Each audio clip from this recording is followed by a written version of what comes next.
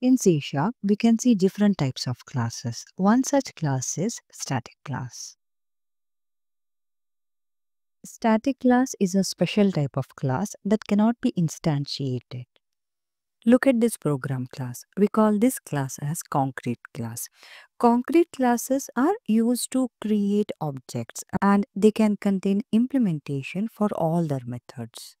Static classes are different. When we create static classes, framework imposes certain rules and we should know and understand those rules to use these static classes.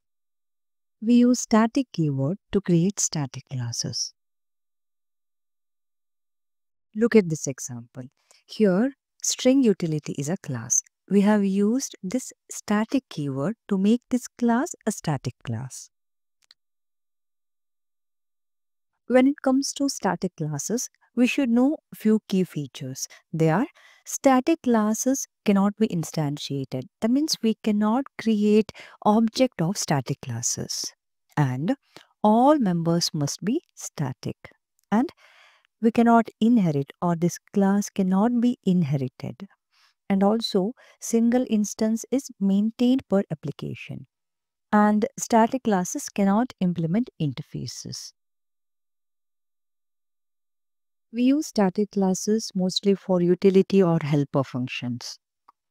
I have created this static class. This is a string utility class. If you notice, we have to use this static keyword. As we have discussed earlier, all the members of the static class must be static. Here, this reverse method is a static method. We have one more method to count the number of words in a sentence. Again, this is static method. And here we have this utility method to check if a string contains only digits. Again, this is a static method. Let's verify one more thing. What if I try to add non-static method to this static class? Let's try this.